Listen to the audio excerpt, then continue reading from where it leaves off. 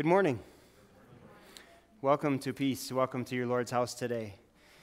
Today is the first Sunday in the season of Lent, and what we're going to do this Lenten season is start a series called God on Trial. So we're going to take a look at the Passion readings during these Sundays of Lent, and the Passion readings are readings about Jesus' suffering and death, and they usually go from the upper room, where Jesus celebrated the Last Supper with his disciples, all the way to the crucifixion. And what it does is just prepares us so well for the Easter celebration. We see a couple of things. We see, number one, Jesus' willingness to undergo anything and everything in order to save us. It also is an opportunity for us to reflect on our part in the sufferings, that it's our sins, but ultimately, as we see the cross, we just focus on Jesus' love. So the series God on Trial is going to take a portion of the Passion reading that we go through and kind of take from that an answer to a common accusation against God and his church. So today, the Passion reading is going to be Jesus in the upper room. And the accusation against God and his church that we're going to kind of address is this. Sometimes people say that Christians make too big of a deal of sin. Like, that's all you guys talk about is sin. Too much of it. People aren't that bad. Give people a little more credit. So we're going to take a look at that and see what God's response to that is, how we can respond to that, and ultimately see Jesus as the solution for that. So today, because we're going to be doing the Passion readings during Lent, I decided that I'm going to print those out in a booklet.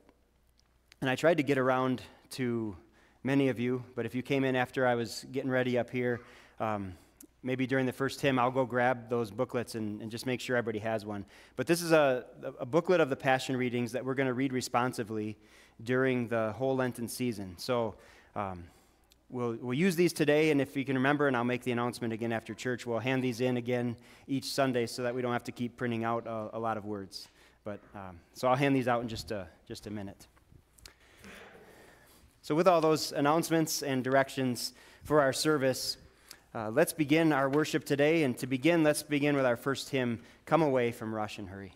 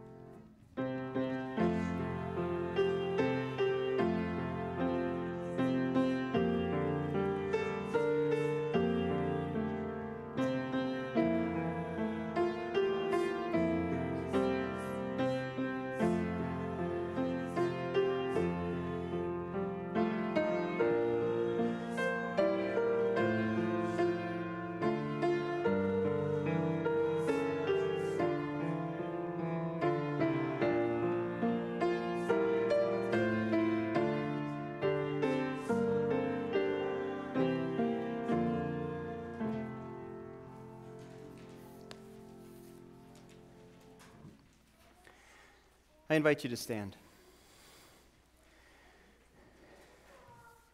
Today our call to worship is from Psalm 71.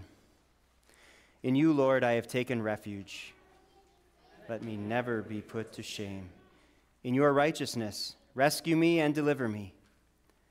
Turn your ear to me and save me. Be my rock of refuge. To which I can always go. Dearly loved children of God, let us draw near with a true heart and confess our sins to God our Father, asking him in the name of our Lord Jesus Christ to grant us forgiveness. Holy and merciful Father, I confess that I am by nature sinful, and that I have disobeyed you in my thoughts, words, and actions. I have done what is evil, and failed to do what is good. For this I deserve your punishment, both now and in eternity. But I am truly sorry for my sins, and trusting in my Savior Jesus Christ, I pray, Lord, have mercy on me, a sinner.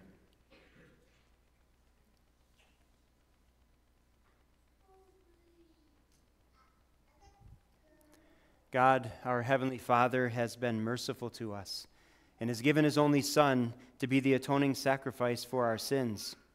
Therefore, as a called servant of Christ and by his authority, I forgive you all your sins in the name of the Father and of the Son and of the Holy Spirit. Amen. I will declare your power to the next generation, your mighty acts to all who are to come. Let us pray. Lord God, support us all the years of our lives that we may follow your gracious will, both in good times and bad, that our lives may be an unending testimony to your love and faithfulness. Through your Son, Jesus Christ our Lord. Amen.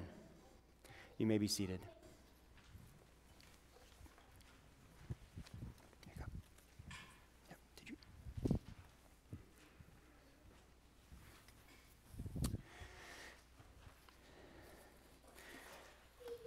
We'll continue with our Passion reading.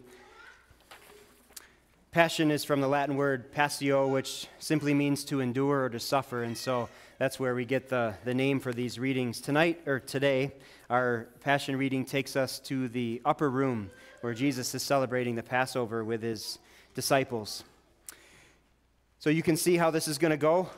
We're going to read these readings responsively, just as it's written here. Now the feast of unleavened bread, called the Passover, was approaching. Jesus said to his disciples, "As you know, the Passover is 2 days away, and the Son of Man will be handed over to be crucified."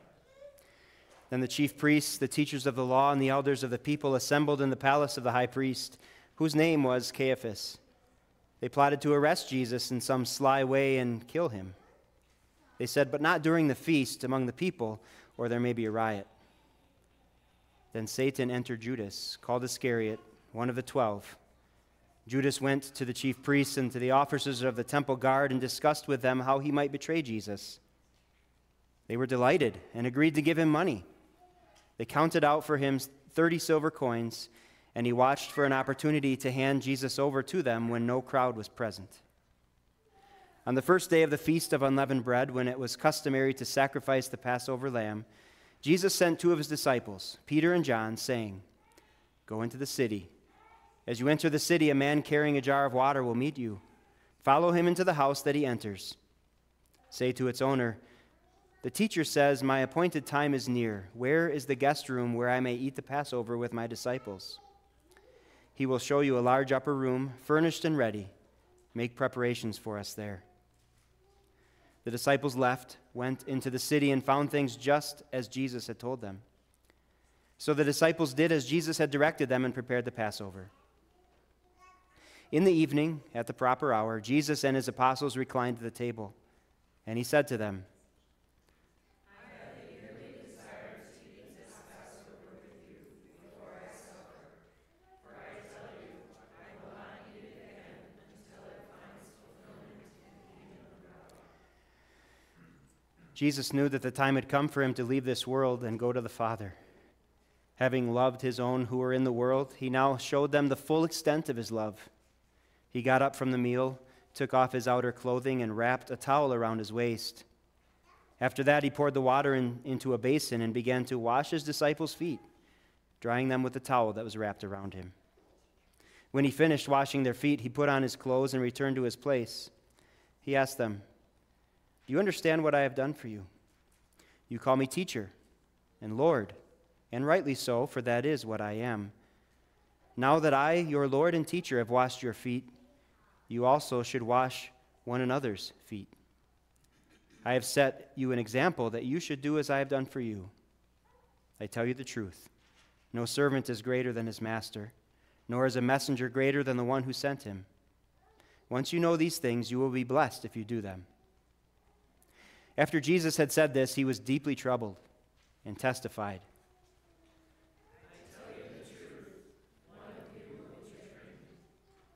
His disciples were very sad. They stared at one another, at a loss to know which one of them he meant. And they began to question among themselves which of them it might be who would do this. One after the other, they began to say to him, "Surely not I." Jesus replied, "The Son of Man will go, just as it is written about him. But woe to the man who betrays the Son of Man. It would be better for him if he had not been born. It is the one to whom I will give this piece of bread when I have dipped it in the dish." Then dipping the piece of bread, he gave it to Judas Iscariot, son of Simon.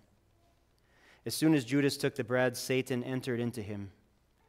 Jesus told him, "What you are about to do, do quickly." But no one at the meal understood why Jesus said this to him. Since Judas had charge of the money, some thought Jesus was telling him to buy what was needed for the feast, or to give something to the poor. As soon as Judas had taken the bread, he went out, and it was night. When he was gone, Jesus said, "Now is the Son of Man glorified, and God is glorified in him. If God is glorified in him, then God will glorify the Son in himself, and will glorify him at once. My little children, I will be with you only a little longer. You will look for me, and just as I told the Jews, so I tell you now, where I am going, you cannot come. A new commandment I give you, love one another. As I have loved you, so you must love one another. All men will know that you are my disciples if you love one another." Simon Peter asked him, "Lord, where are you going?" Jesus replied, "Where I am going you cannot follow now, but you will follow later." Peter asked, "Lord, why can't I follow you now? I will lay down my life for you." Then Jesus answered, "Will you really lay down your life for me?" While they were eating, Jesus took bread, gave thanks, and broke it, and gave it to his disciples, saying, "Take and eat. This is my body given for you. Do this in remembrance of me." In the same way, after supper, he took the cup, gave thanks, and offered it to them, saying, "Drink from it, all of you. This is my blood of the new covenant, which is poured out for you for the forgiveness of sins. For I tell you, I will not drink again from the fruit of the vine from now until that day when I drink it anew with you in my Father's kingdom." The word of the Lord. At this time, I invite children of the congregation to come forward for a children's message.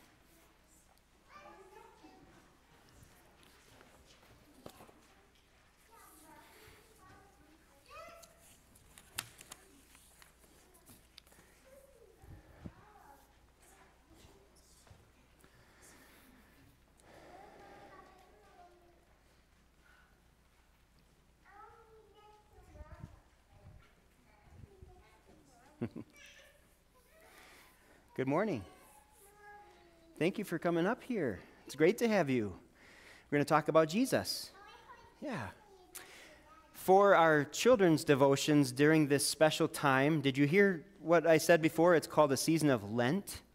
Yeah, that's kind of a different word, isn't it? Lent is a special season where it helps us get ready for Easter. And so we often talk about Jesus suffering and going through some bad things, but he was doing that willingly so that he could save us. So during this Lent time, what I want to do is I want to look around the church throughout these next few weeks, and some of the things that we notice, like that are on these special altar cloths and different pictures and symbols in our church, I just want to talk about that so that when you see them, you understand what they are. So the first one I want to talk about today is, what are some new things that you notice in our church today that are different from the last few weeks? Do you notice anything? What do you notice? Who wants to tell me? The cross is up here, isn't it? That was different. That's new. And what else? What color do you see up here? What color? You see purple all over, right? Purple. Well, purple is pretty. Some of us like purple, but it's more than... The reason we have purple up here isn't just because it's pretty. It actually is telling us something. It's helping us to remember something. Why do you think we have purple up here? Well, I want you to think, it reminds us of a time that Jesus wore purple. I have a picture up here. So when Jesus was captured and he was put on trial, a lot of the soldiers, they didn't believe in Jesus. And in fact, they made fun of him. They looked at a man who was beaten, who had ouchies, who had blood on him, and they looked at him and said, there's no way he's a king. Does that look like a king? No. So you know what they did? They made fun of him. And they said, okay, you want to be a king? They put a purple robe around him, which is what kings would often wear, is a purple robe.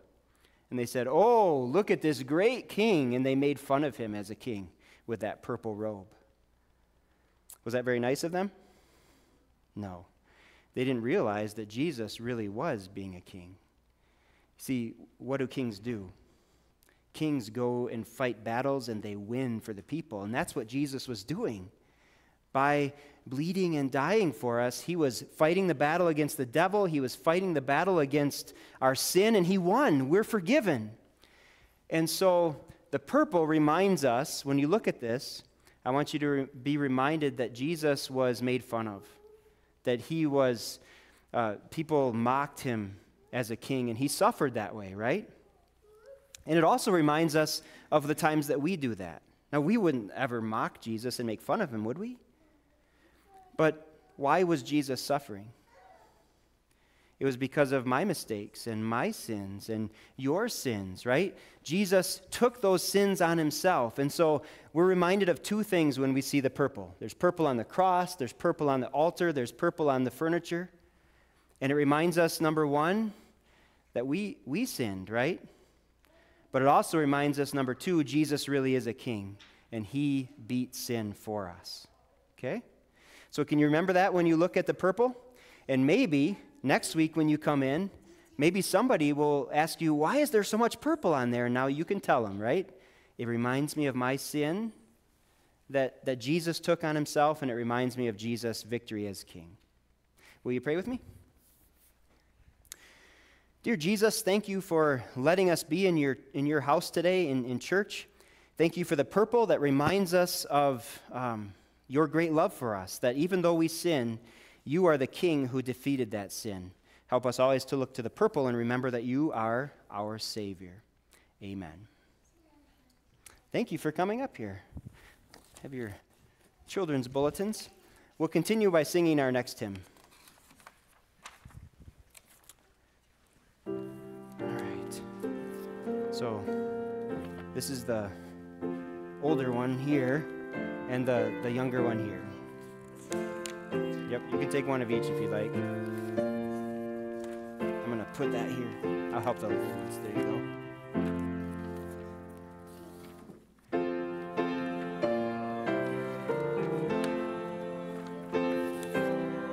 There you go.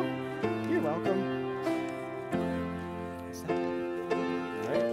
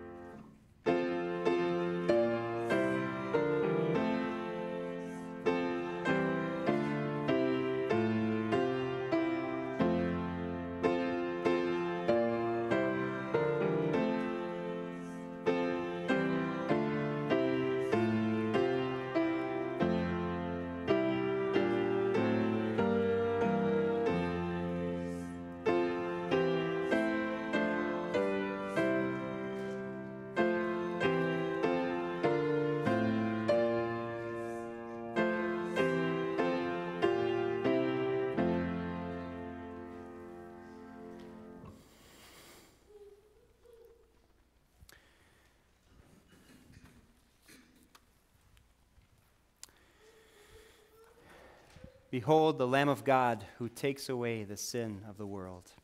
Amen. The Word of God for our focus, we read in the Passion reading. I'm going to focus on Mark's recording of it in Mark chapter 14, but these are the words.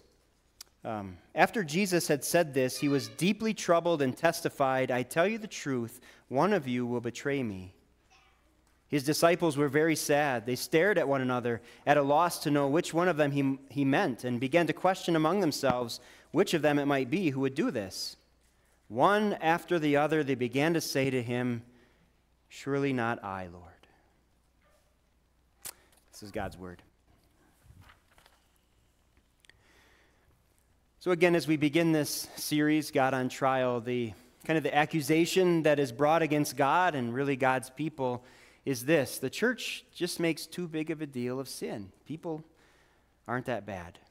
And just so you know, it's not a straw man argument. You hear it in songs, country song. I believe most people are good. You see it on social media posts. People are taught to be bad or evil. You've had these conversations with people, right? Why do you guys talk so much about sin? So we want to address that a little bit today. What is the Bible's answer to that? And I think we see this in Jesus' words that we just read. So to start out, I want to start out with a picture. This is May 6th, 1990. Wondering if you can, this is my confirmation day. I wonder if you can pick me out. I'll just give you a hint. There's a lot more hair then than now. My mullet ears a little bit. I like this picture, not because of the looks. I mean, speaking of hair, just look at all the cool hair back then. You can tell what era it was. But I like the picture because when I think of that accusation, I kind of am brought back to this day, this picture, because I look at this group of people and good memories, good people. I can tell you all kinds of stories about these people. I can tell you about the classes that we had and kind of how strict our pastor was, but yet how fun he was. I can tell about the pranks my cousin and I would play on the pastor. I can tell you about the ones who would goof off, the ones who had no problem at all memorizing Scripture. A lot of good people up here. Obviously, in the years since, people's paths have been different, but good people. And so I look at that accusation, I go, yeah, it's kind of true. I mean, differences, but not so bad. But I also picked this picture because I can look at these faces and tell you different stories too. More sad stories. I can tell you about the people that I didn't see after this day again in church. People who just slowly drifted away after their confirmation. I can tell you about people who made some big mistakes. Some people who are living lifestyles that are contrary to God's word. And yes, I can even look at that young face of mine and tell you of times, many times, where I did not keep my confirmation vow to remain faithful to the Lord.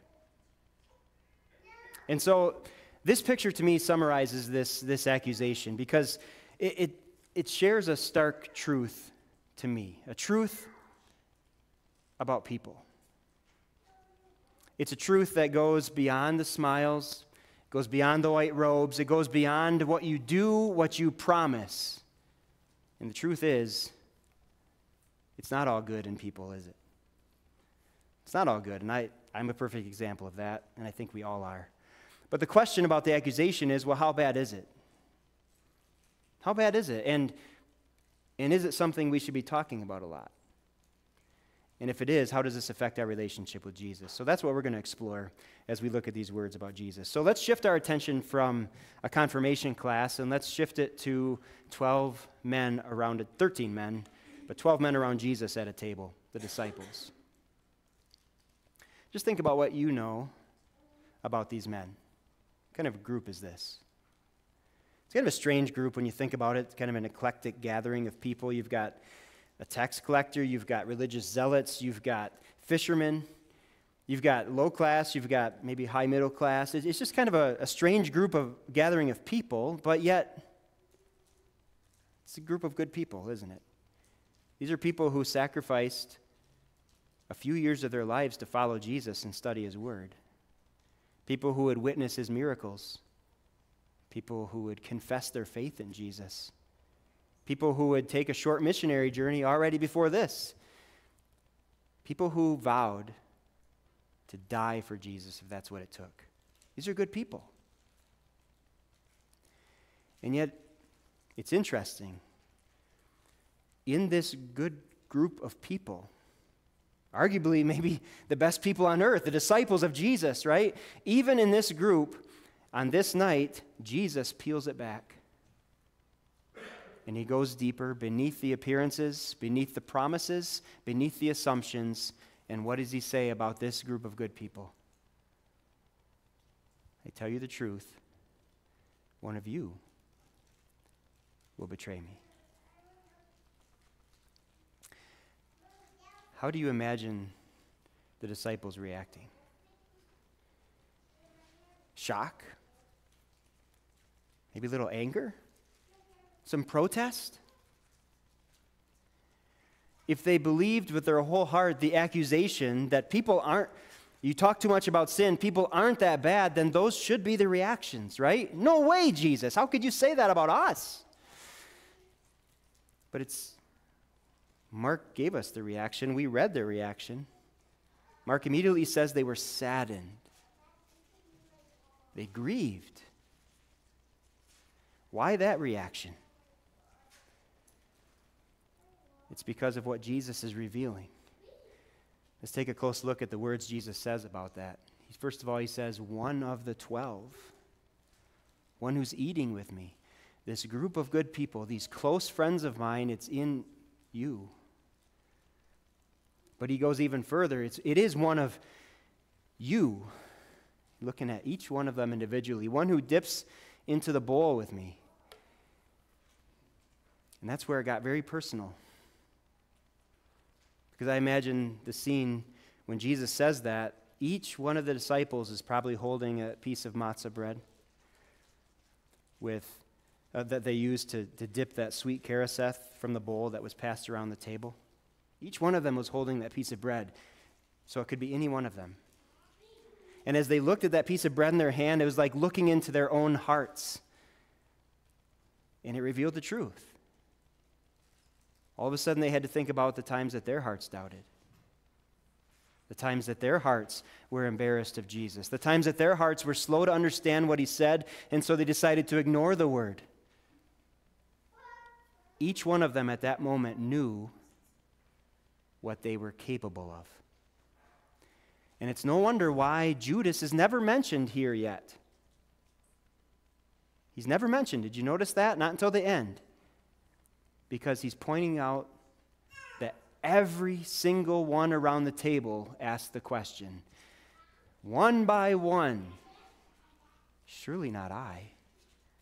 In other words, every one of the disciples asked, is it me?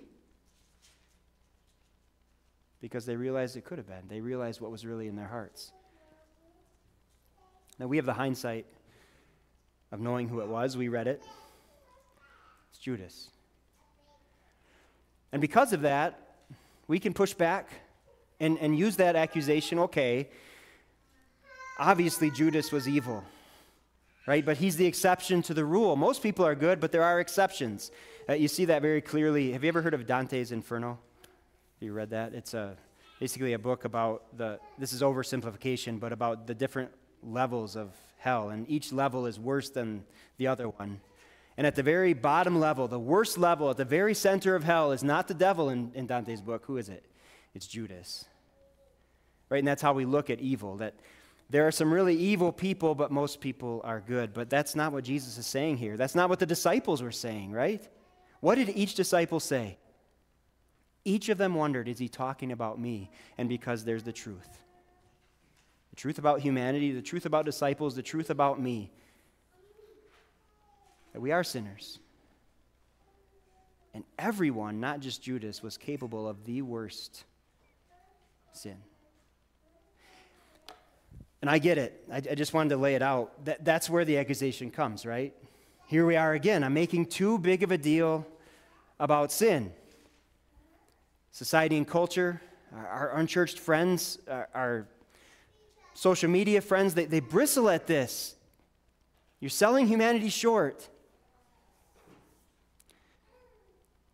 So maybe it's because of this. Why do we talk about it so much, and why does it make people bristle? Maybe it's because there are some misconceptions about sin. What is sin? How would you define sin? How do we normally talk about sin? We usually talk about it like this. Sin is breaking a law. It's breaking a command, right? And that's true. That's true. But I think that's almost surface level. Sin really is deeper than that. And when you understand that it is deeper than that, that's why it's so important to talk about it. So maybe to help us understand, to get a better understanding of what sin is, let me just use an illustration. I want you to picture a single mother raising a son. Just think about that situation. That's a lot of work, isn't it? It's a lot of sacrifice, right? There's a lot of sacrifice of time, right? A sacrifice of money, sacrifice of own personal goals. That's true, but at the same time, the mother never resents it, right? Because the mother loves her son. That son is the world for that mother. And so imagine the son gets to college age and goes off to college, and after the first couple weeks drops out of college, somehow takes all the money that was given for college, all the money that the mom has ever put into his account, and he goes and he takes expensive trips and he buys a bunch of clothes and cars, and the mother finds out about this but has no idea where the son is. He's just gone for months. Finally, 6-8 months later, there's a knock at the door. It's the son. And he says, "Mom!" And he gives her a big kiss on the cheek. How do you think mom feels at that moment? What do you think she says?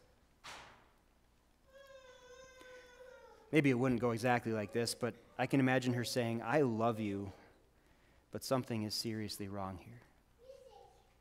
And I can imagine the son saying, "Mom, you're just so grouchy and cranky." And the mom saying, "Really? Grouchy? Cranky? No. The problem is you don't understand how a relationship works. You gave me a kiss, but you don't love me. You're using me. Something is broken here." You see, what's wrong? It's not so much that he maybe broke mom's commands to him. He broke mom's heart. And I think if we understand sin that way, we see how big it is, right? Sin is certainly breaking laws, but not so much breaking laws, it's breaking God's heart. People have broken the heart of God, who has done everything for people and wants nothing more than just a loving relationship with him. But we've broken his heart, and you can see that in the upper room, right? These are his friends, the ones closest to him. All of them were capable of betraying him. And I think it hits home too for us, doesn't it? How can it not hit close to home when we hear Jesus' words? One of you. We weren't in the upper room, but Jesus has made us his dear friends through water and the Word, or through the Word when we came to faith. And yet, how often haven't we used Jesus and abused him and broken his heart? Jesus says, "One who is eating with me." Today we're going to come up and share his meal of forgiveness that he has given us here at the altar. But how many times haven't our words and our actions betrayed Jesus, matched the words and actions of the unbelieving world? And all of it reveals the real heart within us. That is not so good. The hearts that have their own doubts, the hearts that roll their eyes and ignore God's word, the heart that once in a while thinks, "You know what, I think my life would be a lot happier if Jesus wasn't here right now." And every one of us have to go around the table with the disciples and say, "Is it me, Lord?" When you realize that sin is breaking the heart of God, you realize why we talk about it. It's not good news, but it is truth. But maybe the accusation is right in a little way. Right? We do talk about it a lot. I've spent a lot of time in this message already talking about it. But here's the thing. There's another truth here that Jesus is sharing. And it's the one that we ought to talk about even more. And I want to take a look at that. Surely not I, Lord. How many times was that question asked in the upper room? It was at least 12, right? And what has stuck out to me this week in thinking about this is that never once, each one may be disciples saying, "Surely not I, Lord. Is it me, Lord?" And Jesus never pointed at a person. Not till the dipping came, right? Why didn't he? I wonder if it's because he wanted people to focus somewhere else. He didn't want people to focus on being a detective. All right, which one is it? Maybe even after a little reflection, he didn't even want them to sit and stare at their own hearts. Instead, he wanted them to focus on the one they should have been focused on the whole time. What happens if you put the emphasis on a different word in this sentence? One of you will betray me, Jesus says. And if you put the emphasis there, like I believe Jesus was, you suddenly see that the most important person that Jesus was pointing at in the upper room was himself. That the biggest news he was revealing was going to happen to him. Yes, it's sad that one of his closest friends was going to do this, but let it not be lost in all of this of the fact that it was going to happen. And Jesus knew it was going to happen, and he was willing to let it happen. He said, "The Son of Man will go." This is going to happen because it is written. You see, this was the plan from eternity. This was what was written for centuries. Jesus isn't saying this so that we feel sorry for him. He's saying it to let us know this is going to happen. His acceptance of this was unwavering. He would go to the hands of sinful people. He would go to a rigged trial. He would go to the flogging pole. He would go up on 2 beams of wood, and he would go down to the grave. And that's the most amazing truth that he's revealing here.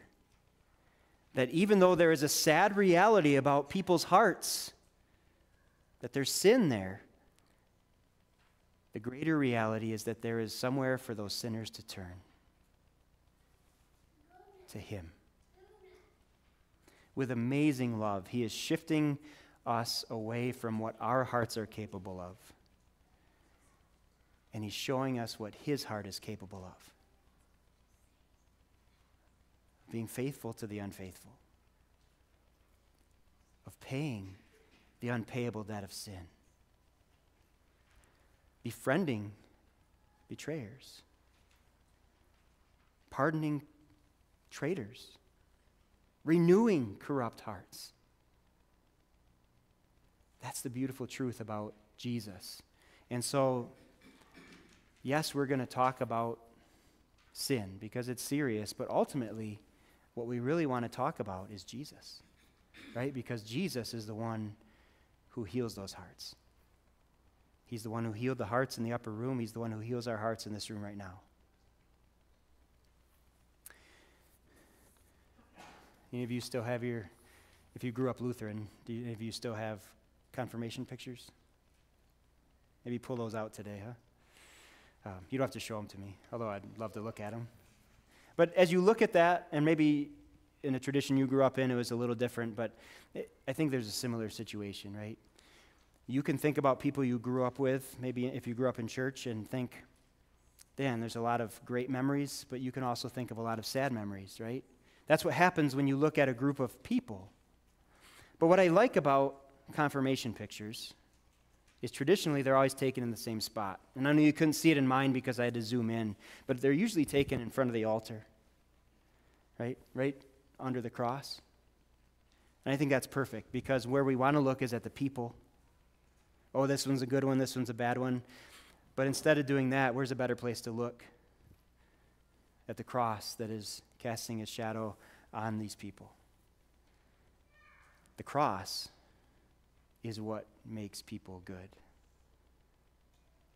Because of God's forgiveness, because of his love, because of his acceptance in Jesus. And so, yes, the truth about our hearts is kind of sad, but the truth about Jesus makes us rejoice. Amen.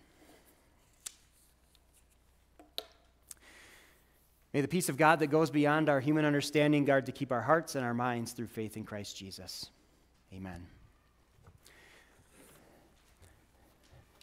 It is good to declare our faith together today. To do that, we will use the words of the Nicene Creed. I invite you to stand as we confess our faith.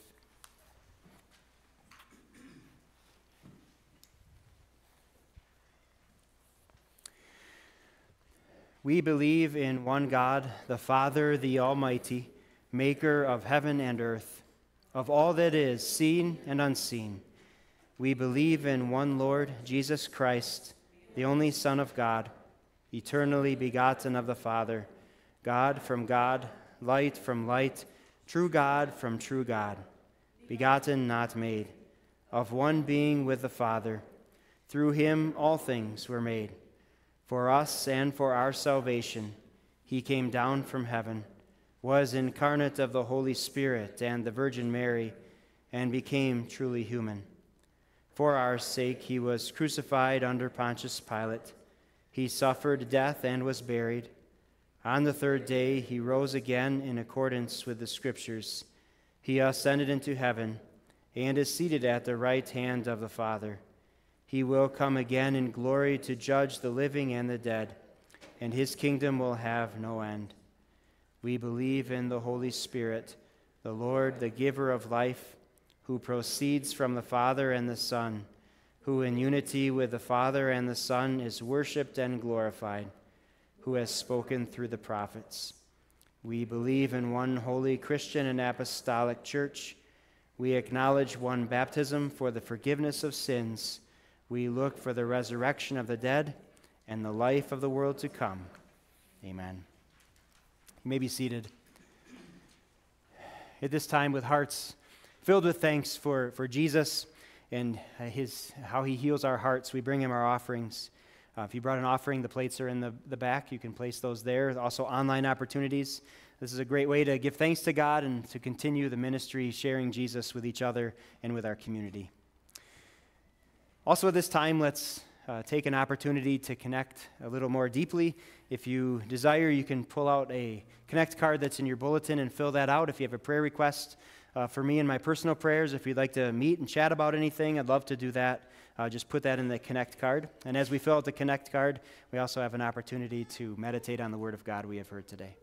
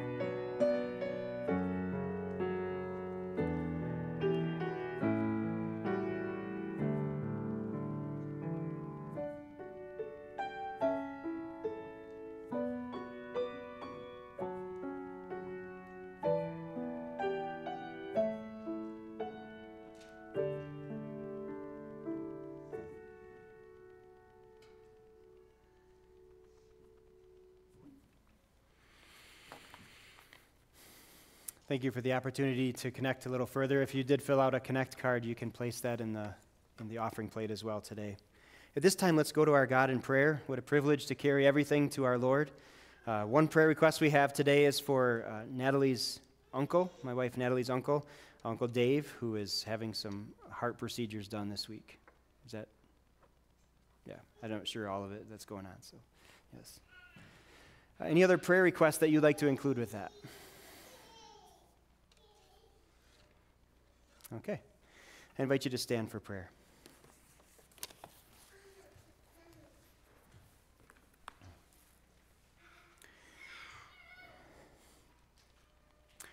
Gracious Lord God, we give you all thanks and praise, for you are our creating God and our redeeming God. We thank you for the opportunity to gather in your house today and once again reflect on who we are and who you are.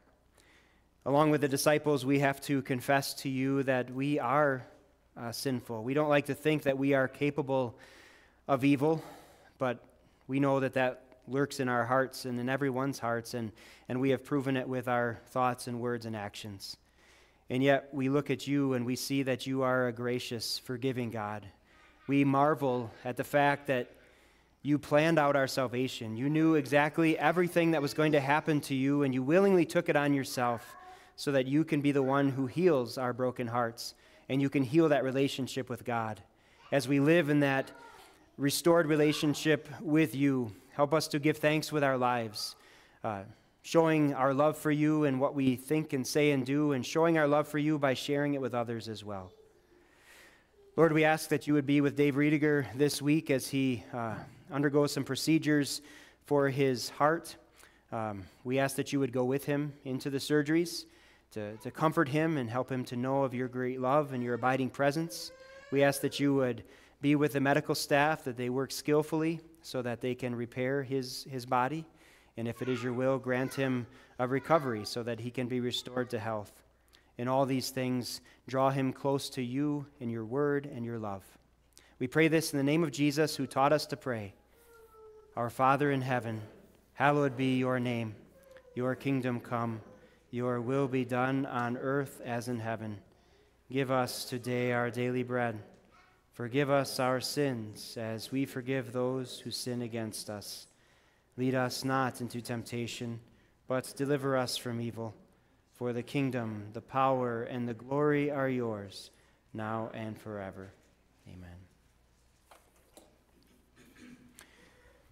Let's prepare our hearts to receive Holy Communion. Blessed are you, O Lord of heaven and earth. We praise and thank you for sending your Son, Jesus Christ. And we remember the great acts of love through which he ransomed us from sin, death, and the devil's power. By his incarnation, he became one with us. By his perfect life, he fulfilled your holy will. By his innocent death, he overcame hell. By his rising from the grave, he opened heaven.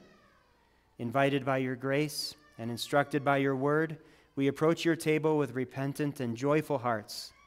Strengthen us through Christ's body and blood, and preserve us in the true faith until we feast with him and all his ransomed people in glory everlasting. Amen.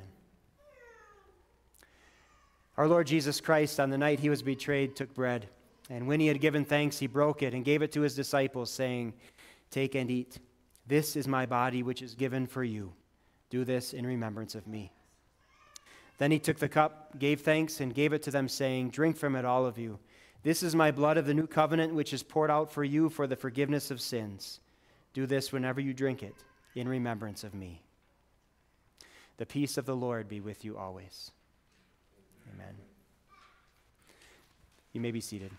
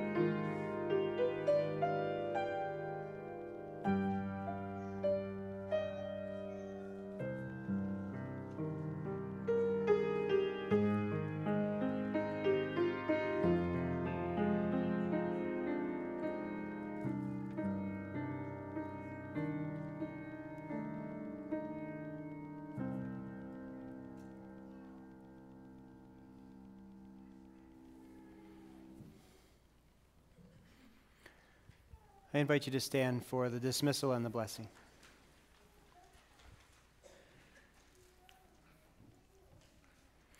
Give thanks to the Lord, for he is good.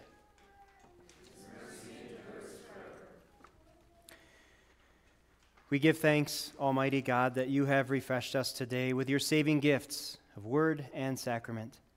We pray that through these gifts you will strengthen our faith in you and increase our love for one another. We ask this in the name of Jesus Christ our Lord, who lives and reigns with you and the Holy Spirit, one God, now and forever. Amen. The Lord bless you and keep you. The Lord make his face shine on you and be gracious to you. The Lord look on you with favor and give you peace. Amen. You may be seated. Before I excuse the Sunday school, if you're children, I just would remember how we talked about some things in the front today. We're going to do that throughout the season of Lent. What I want you to do is think about what are some other things you see up here that you would like to know about. Okay? So you can tell me about those next week. All right? At this time, you can go back with your Sunday school teachers. And we will close with our last hymn.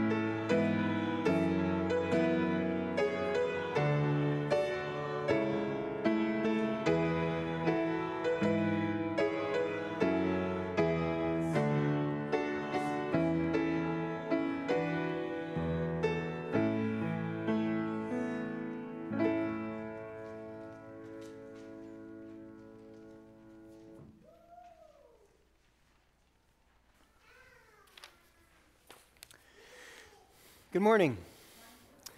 Great to be with you today. Pray that God's word has been a blessing to you and will be throughout your week. A couple of quick things. In the back of your bulletin are the Bible readings for the week.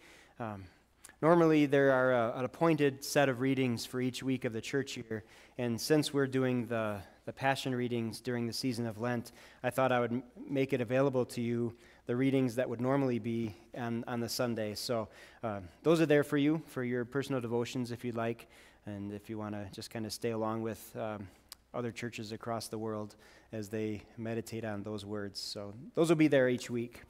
And then in regard to the Passion readings, the goal is just to print these out once, so you are welcome to take them home if you will use them and would like to read through it again. That's perfectly fine. But if you would or if you're not, you can also leave those here, and then we can hand them out each week. So my thought would be to place them by the offering plates. Is there room right there? Okay. Yeah, place them by the offering plates on that little table, and we can hand them out again next week. There are snacks today. Stick around, enjoy some snacks, some fellowship time with each other, share each other's highs and lows for the week, and continue to build relationships among one another. Also, we will have Bible study today. We're going to get into Mark chapter 2 and study God's Word, apply it to our lives. So please join us. We'll meet in the back around the tables. So what other announcements need to be made today? Okay. Again, thanks for being here. God go with you, and have a great week in your Lord.